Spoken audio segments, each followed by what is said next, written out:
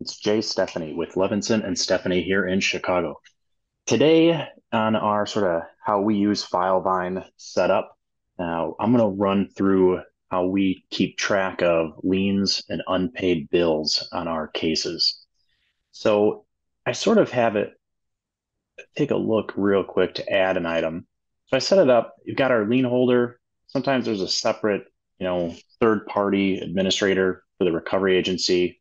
And then if there's a specific agent or adjuster attached to it, just keep track of all of those. Lien type, I'm a drop down box fan for these. These are the key ones we use. If it's a case loan, insurance, that could be MedPay, PIP. It could be, health insurance. Have a separate one for Medicaid, Medicare, an unpaid medical bill. So this would be something, whether it's a lien or unliened, unpaid bill from a particular provider, workers' compensation, and then sort of a catch-all for other. Put down what the initial amount is and the final amount, what it gets negotiated down to. Even if it's the same amount, we want to fill this in. We'll get into that in a minute. Whatever the lien reference number is, uh, if a letter of representation has been sent by us, if we got a notice of lien, when we sent it, when we got it, we can do a lien reduction request, generate a letter here, and it pulls the information from up here to fill that out. When we get it actually reduced, put in specifically for who the payee is, that goes on the check. Because remember, it could be something different based on, if the lien holder is the actual one we're dealing with, or if there's a third party administrator. This also will help with doc gen that we'll get into in a sec. Same thing with the payment addressee. That'll go into a doc gen, and we'll show that here in a minute. So I sort of set it up sort of smart field wise, depending on the type of lien. So pretty much all of them are going to use this basic layout, except for Medicare. If you choose Medicare, it's a little more streamlined. One of the only times you'll use streamlined with Medicare. So we still have, the initial amount and the final amount. We use the Medicare client's Medicare number. So this gets put in as soon as we know it is a Medicare eligible client. Keep that in here as well. Once that case ID or case number gets assigned, we put that in here, and we'll have multiple documents here that'll generate for Medicare. And then the rest is sort of similar. And we'll get into some examples here so you can get a little better sense of it. So for example, this one I've sort of filled out with an insurance that we've set up. They have a lien. It was initially 5,000. We got it third reduction. We have this information down here, who the payee is, where it's being sent, and that lien payment letter, doc gen, I told you, give you an idea of what it looks like. And we would print this on our letterhead, hence the gap at the top. And it just fills in that addressee, depending on where we're sending it, it's going to fill in there. That's why we have from that other field. This will pull in the client's name, that lien reference number, the final amount that we're paying it to, or where we're paying, and then the payee is going to go here. And then it just pulls in down here, whoever the first primary is on the case, it'll pull into letters from them. So that's kind of a real straightforward, easy doc gen to set up and use. As you can imagine, when you've got cases where you've got a bunch of lien payment letters that are going out, it makes it a lot easier for whoever's handling that initial disbursement.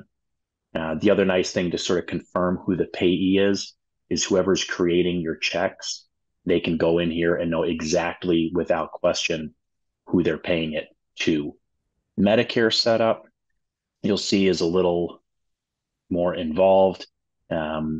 Also, all the documents will save down here.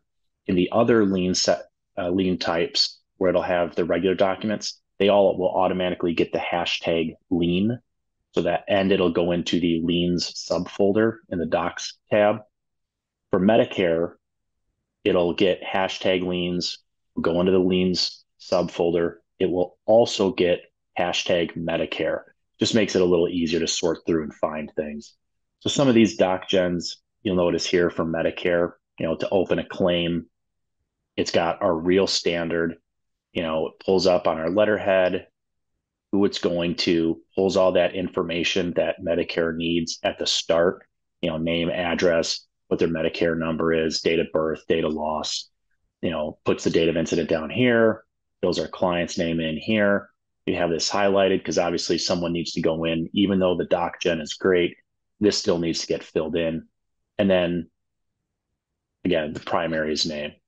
Another couple other ones that we do, request a conditional payment summary. We have the proof of rep that Medicare needs. This will automatically fill it out. There's not a lot to it other than filling in, obviously, client's name, their Medicare number, and the date of the incident. And then we can just easily get this over via Vine sign to have our client sign it, get it back to us so we can send it out. When we get the case resolved, that final detail doc that Medicare requires, we've got it here. And I just basically put their images over here. It fills in the basic information, pulls right off of our lien tab for Medicare, pulls in the amount from our resolution tab, the gross settlement amount, pulls in gross attorney's fees from the resolution tab, pulls in the expenses total from our expenses tab, date of settlement from again, this is from our resolution tab, and then we can fill in here as we go along for whatever we need. And then it would go along with the generated final demand letter that we can also run as a doc gen. Again, it's pulling all of this information straight out of the field from the card that we have set up for Medicare. One last little aspect that we do that pulls from the data that we get from our liens section that is nice to have is a report. And you click this button here, and it's going to generate a report that you'll see here. And it just lists, you've got a line for each individual lien, the lien holder's name, the lien type, the initial amount, final amount, the initial total, the final total, and then what is really important to be able to highlight for the client, we give this report to them along with their disbursement package. They get this page, which shows them, here's what we saved you through negotiations on your liens. And that's something we've gotten really positive feedback from our clients. It's a nice thing that they can see, and it sort of makes it a little more worthwhile. I know it's a lot of times it's countless, thankless hours we spend after we resolve a case negotiating down all of these liens for our clients.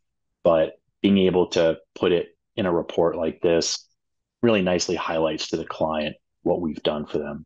So again, this is how we have our liens and unpaid bills section set up in Filevine. Like always, I am happy to answer any questions. I'd love to hear how you do it differently, maybe better. Always looking to improve. Any questions, don't hesitate, reach out. And if you're watching this on our YouTube channel, feel free to like or subscribe so you can always get these. Try and do these as often as I can. But anything we can do to help, thanks.